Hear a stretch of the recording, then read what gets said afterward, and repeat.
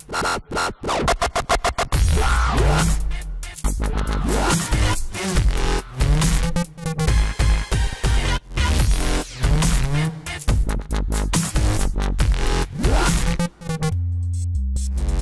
everybody, this is Buckley with another MVP Buzz Chat. I'm talking today with Sara. Hello. Hello, how are you? I'm doing well. So for folks that don't know you, who are you? Where are you? What do you do? My name's Sara. I answer to anything polite though, but officially my name's Sara Fennah. I'm primarily a Microsoft certified trainer and newly MVP. Congratulations. I know, like brand new as well. So yeah. Brand new. So yes, I think I'm about 2 months in now. So yes, very exciting times. I focus on Microsoft Office, primarily Teams, I would say, mainly because that's where the work is currently. Yeah. And day to day, my day job, teaching people about all the goodness that there is inside Office 365, Microsoft 365. In fact, anything they ask me to tell them about, really. That's great. Yeah, there's, it's always one of those wrong assumptions that companies make is that, oh, everybody understands how to use, and then whatever the product is, because it's in the Office suite, just assume to do. It's like, well, like anything, the majority of people know how to, I can open a new Word doc, I can type things in, but they have no idea about the million other features that are within the application. And especially now that we're talking about like the browser-based, the cloud-based versions of the products and all of the AI capabilities, there's always something new to talk about. There's always something new to talk about. I always say to people at the start of a course, as I'm sat eating my breakfast, I'm also reading the roadmap, because there's at least 2 or 3 new things that have been launched today in this space. So that's, it's always one of the things I recommend to people, because a common question people ask is like, how do you keep up with things? And you must be on top of everything. It's like, no, I'm not. There's people I rely on. But the other thing that is ingenious is the sync between Teams and Planner and the roadmap, or the message center update specifically. And so what is actually impacting your tenant. So that's exactly. There's a team / planner / roadmap. That's a great tip. And I love that, because you can assign those tasks in Planner to whoever's responsible for it in your organization. And then you can have the conversation about it, which really is what this whole integration between Planner, Teams is all about. But that's just a really great example of how, something very simple can really improve productivity within an organization. Well, that's what I love about the productivity tip stuff. Like, I'm not an MCT, I'm not a trainer going out. I've done workshops, I've presented a number of events, but I love focusing on the productivity tips. And I actually started this almost a decade ago, talking about like features in SharePoint. I started as a SharePoint MVP. And I just it slowly morphed into as SharePoint on-prem, into SharePoint online, and then the broader Microsoft 365 and into the Office productivity. And of course, there's solutions that are in SharePoint that are also Office tips and things like that. But really trying to go in and show like, hey, there's cool hidden features and capabilities that are out there. And so people sit in those kinds of presentations and they're like, I know about this, and I know about this. Whoa, what is that thing I've never heard of before? There's always something. There's always something. It's the moment. Yeah. We all want one of them. It's all about, we want to dazzle people and we want a little bit of shock and awe with those. Yeah. So what was your path to becoming an MVP? Kind of what did it? What did it? Well, actually COVID. But let me take a step back. Okay. Nobody talks about all the positive things about COVID. Let's hear about them, according to Sara. Okay, so I've been a trainer for over 20 years. Yep. Okay. I started off training Microsoft Office products, quite basic level, and ended up working with Microsoft Project because I had experience of project management as well. And from Project, I got into Project Server, which is SharePoint based. which leads me into SharePoint. And this was around about the time BPOS was coming out and Office 365. So there goes another thing to add to Sarah's list of courses that she delivers. That's my old team. When I was at Microsoft, I joined, I was in MMS and was there when we got rebranded as BPOS. Yeah. So I kind of heard about BPOS about 3 or 4 months before the whole Office 365 process kicked off. So for me, BPOS is very much a precursor. Of course. Yep, it was. It's kind of the old name. Well, and BPOS, for folks who don't know what that is, Business Productivity Online Services. We started as MMS or Microsoft Managed Services or Microsoft Managed Solutions, depending on how Bill Bear claims that it was called, even though it was services. Anyway, MMS evolved into BPOS, Business Productivity Online Services. Most of BPOS was actually still on-prem. It was dedicated on-prem, but it really was the precursor to Office 365 and truly the cloud solution, the cloud offering. Yeah. So my Office 365 subscription that I work in today, most of the time, is right from the very beginning. It was one of the very first trial tenants. Wow. In the UK. So you've seen back it in 2011. I have. Yeah. I've grown with the product. I always describe it as that it was the blandest of vanilla at the beginning, because it was the distinction with the change from BPOS. And here's, again, this is like my kind of interpretation of it, but a big part of it was Microsoft realizing we can't continue doing the dedicated on-prem, calling it truly a cloud solution, but we also need to productize it. It needs to be more packaged.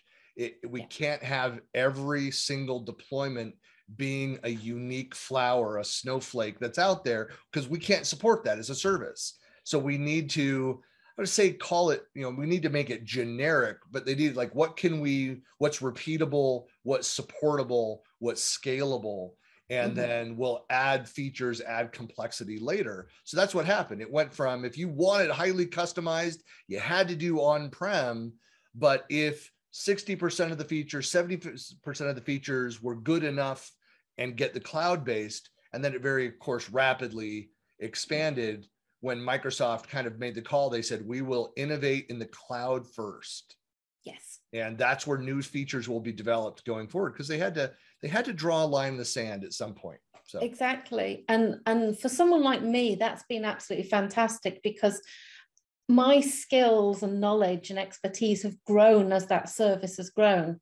So I've gone from being an office trainer, training the basic office suite, which is enough of a challenge in its own right.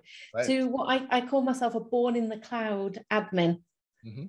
I've never done on-prem. I've never spun up a server. I've never managed an on-prem server. Overrated. Networks. You do that. Yeah, I know. What are networks? There's a cable I plug into the back of my computer and the world is connected. Yeah. Okay, I'm exaggerating a little bit. I know a little bit more than that, but realistically, that's my kind of knowledge level in those areas.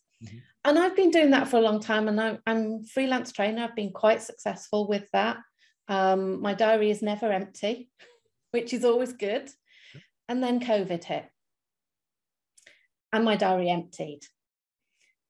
But it presented me with an opportunity to get involved in more of the community groups and to spend more time on the blog posts. I wasn't spending 4 hours at the end of every day traveling to get to the next training course. And that meant I've been able to really kind of make my waves, if you like, in the community and bring my knowledge out to the wider audience and really give that commitment and contribution that you need as an MVP. So the change in lifestyle has given me that opportunity. And I like to think it's really just allowed me to shine a light on what I can do, my knowledge, my expertise, and that kind of underlying support that a lot of trainers actually give to their delegates, the people who come on their courses. I spend most of my evenings answering people who've been on a course as they come up with queries and questions afterwards, which again is another really valid contribution to make to the tech community. But until you're doing other things as well, you don't really see that as being valuable as an MVP. So that's how I got here, really. How much do you think is going to change? I mean, in that world, I mean, as things start to open back up again, I can't see it going 100% back to that model, because one thing that's happened over the last, it's really, 5, 6, 7 years, is that, I mean, the technology to support doing online classes and synchronous and asynchronous communication, collaboration, the chat-based things, like there are some things about Teams that are very frustrating, I'll be honest, around that, like any technology. But there are some things that are just amazing. I mean, every day I have interactions with, I'm completely remote. I've worked, I'm about to have my 1-year anniversary with my company, but I've been working from home for the last decade, working for various ISVs. Since I left Microsoft in 2009, I've worked from home that entire time. And it was hard to work with remote teams. For years, my company was in Boston, then it was in Washington, D.C. Now my company's based out of New Jersey and the D.C. area. And of course, there's people all over the world, and I have a global role. But the thing that was different, the thing that was difficult previously, is that I might be the lead on a project. I'm the person driving that.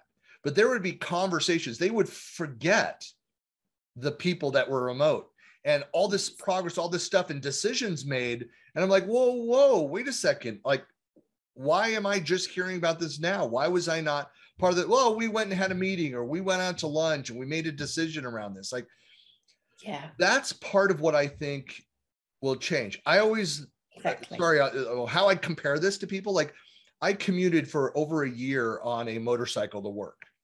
Sure, it was a short commute, very little time on the freeway, which riding a motorcycle on a freeway in California was a scary ordeal. But I did that.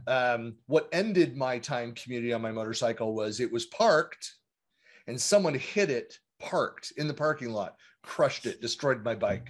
And I went and bought a car after that. But what I learned was that experience in riding the bike, ever since, I have become more like, my heightened awareness of motorcycles on the freeway around me, on the roads. I see them, I'm looking for them, and I know, like, I need to give this a little extra clearance to this person.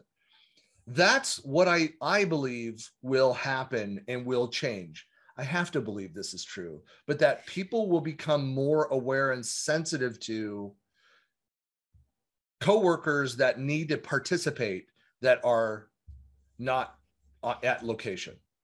Yeah, exactly. I mean, we're seeing this as we're starting to get hybrid events and hybrid meetings coming up. I mean, several of us have fallen back into our old ways, chatting in the corner of the meeting room and forgetting that's a challenge for the people who are joining the meeting remotely. Yep. But from a training perspective, the technology, it does the job. Why would you go and travel to a city and stay in a hotel for 4 nights to attend a training course when you can sit at home and do it? For the experience? I mean, there's, if you've got a good trainer, yeah, and you're willing to participate yourself, training is a two-way process. Yeah. Correct. So as long as both the learner and the trainer are willing to put in the extra energy, then it works just as well. You do need more energy. You really, really do. It's so easy to fall asleep at the end of a virtual call. Well, like anything, there's skills. People have that skills that they can be very engaging, even if it's online. If you're doing like a training session, if you're going in there and you're walking through, hey, I'm learning how to use, PowerPoint. You're instructing me. We're doing things, on that kind of guidance. That's something like, it's very purposeful. A conference is different. The value of the conference, like going to one of the marquee events, like Microsoft Ignite, for example, The value of that event is not the session content. I can go watch that. I could watch the recording of it afterwards. It's all of the people interactions. Yes. And that's what we've been missing for 2 years in that activity. And I don't think know that how much of an impact that is to like training. Yeah, that's what I was going to say. I think it's actually had a bigger impact on conferences than it has on training. I think with training, you can be just as effective without the in-person. Okay, it can have sufficient impact. I mean, it's very individual. We all learn differently. So that's the harder part of it. But in terms of going forward, I have bookings in my diary through to next November, and they're all virtual. I'm not really being asked to go back into the classroom. Well, so you talked about hybrid. I mean, what about in like a hybrid model where you might have the entire session, live streamed, closed circuit to people, or pre-recorded? Are you thinking about those or being asked for those kinds of scenarios? A lot of the bigger learning providers do quite like to do the hybrid. As a trainer, I'm afraid to say it's my least favorite model, because I've got the worst of both worlds as well as the best of both worlds. Okay, so I've got people in front of me who are claiming my attention, and it's much harder to give the attention and the energy to the online attendees, therefore. So for me personally, I much prefer one or the other as a training event. As a conference, that's a very different kettle of fish. I mean, I went to Comsverse earlier this year, and that was a hybrid event. Now, I was attending in person, but I've gone back and watched quite a few of the sessions as the recordings, and I can see the value of those for the people who didn't want to attend in person. And I don't feel I missed content by watching the recordings. It would have been better had I been able to virtually attend live, because I would have been able to ask the questions. And that's where the hybrid event really comes in. Well, and one of the things, so I've helped, so this in August, as well as in September last year, strange enough, we did this, an in-person event September last year, because we thought here in the US, it was starting to open up again. Then it kind of reversed course with Delta, but we did those. The feedback that we received from the people that were virtual, because there was like 3 times the number of people watching than there were participating, but we did it all in teams. And what made the difference, like in the live, when you're presenting and up in front, you can't then be required to be monitoring questions that are happening. Like that doesn't work. No. Having somebody, a moderator in the room, was the magic for us. So there was somebody that was there in person monitoring all the discussion. And when questions were asked online, that person raised their hand and asked the question on behalf. That was fantastic. And the feedback we got was fantastic. So that was a conference. Yes. And that's one of the reasons why, as a training course, we tend to limit the numbers, because then as a trainer, we've got the ability to focus on the number of people that we're dealing with. When you go to a conference, you've got a much bigger number of people. You've also got a much shorter time frame as a speaker to present your session. So that, exactly as you said, that's where the moderator really becomes invaluable. One place that I've been watching more closely, so talking about teams, and you're doing a lot with teams. Yes. One of the areas where there's a huge number of people, tens of thousands of people within Facebook groups around teams. In fact, there are like teams groups, and then there are teams. There's 2 that I'm a member of, Teams for Education. I don't know the difference between 2. I think just who started them, but one of them has like 60,000 members in it. And it's great to go in and just look at what kind of questions people are asking. And to be honest, half the questions asked they just need to scroll a bit or search within and they'll find the answers there. They're fairly common. Come on one of my training courses. There you go. That's right. But it's a great way just to, but that's what that's what we do with like an AMA that we run. We go through and we look at those kinds of questions, and it's always great going back to what we were talking about, like keeping up with the roadmap. And sometimes like I'll see a question and be like, what are they talking about? Oh, that's like a new, I didn't realize that change happened. You know, it's a great way to get alerted. Unfortunately, I read about it 6 months ago. It's here. Yeah, it's finally here. Someone's using it and they have questions. That's always, it's very discouraging to be in a support organization. And when you're hearing about changes or when things break for customers, that's not a positive thing to be in. You try to stay ahead of what your customers see. But at the speed of, you know, the evergreen model, the software as a service, there's no way, no human can stay on top of everything. You can't stay on top of everything. And, you know, as a trainer, it's my job to teach people about these products and how to use them, how to administer them. And quite often I'll go in to start training something and go, give me a second. Yeah. Oh, it's there now. Yeah. I know. Did you try? I didn't know this change was coming. I promise. Did you try refreshing your screen? Now the feature's there. Yeah. No, yeah. It's yeah. That's another. That's one of those things which I think people have adjusted to. People have adjusted to asynchronous communications as well as using the real-time tools. Like I love that. Seeing other like salespeople, and I'm going to call with them and they'll like, let me share the screen and hey, let's co-edit on this. I'm like, yes, you know, yes. It's great to see that. Good for you. Let's actually use these features. I know. Yeah.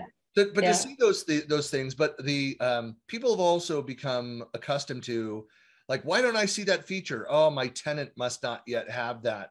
They're becoming more aware of what's rolling out. I know you can get this with, that's why it's good to follow the message center updates of what's actually happening with your tenant. You'll get those alerts because I don't pay as much attention to the roadmap site for that reason, because I don't want to go get excited about something and then wait 6 to 12 months until it actually gets released and lands on my tenant. I'd rather focus on the things which are, you know, happening in real time to my tenant. But I like one training technique that works really well is repetition. And that's why I like both, because I see it, I'm prepared for it, and then I get the message center post to remind me and get the detail. So yeah, I quite like it twice, at least. Now as an MVP, you can you know, you can put the fire hose of information directly to your mouth. Oh yeah, my head's exploding. It's and there's a lot, and for folks too, that's one of the best benefits of being an MVP is we have there's every week there's something that's going on that you can sign up for depending on your focus area. There are Teams calls, there are broader office apps and services like you and I both are those calls. I participate in project and planner discussions. OneNote, I'm very partial to. Occasionally, I'll sit in an Outlook Exchange call if there's something that's coming up. I mean, that kind of stuff. So there's always deep dives into this and insights into what's happening. I'm part of Microsoft Viva calls. Note to self, I've got to go and find the OneNote place and the planner place. There is, when, as I say, I'm a couple of months in, there's so much information, and finding out which bits you need to be in to get the information you're interested in is actually a real challenge. I spend quite a lot of time actually messaging fellow MVPs saying, how do I get this bit? Where do I find that bit?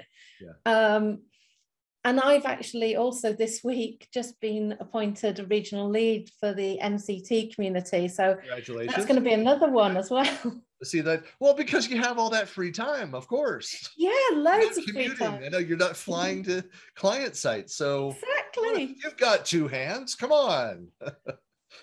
I'm female. I can multitask. Yeah, my brain and hands can do completely different things. Of course. And then I'll switch the camera off at the end of the day and do the off-camera slump as my body kind of goes, Sara, sleep is overrated though. Come on. Let's just. Well, I have a 17-year-old son, and when he was first born, he didn't sleep at all. You know, we would get half an hour sleep every 2 hours, and this lasted for 6-7 months. So I always say, my son thinks sleep is for wimps, and his parents are not wimps. Yeah, well, you got battle tested there.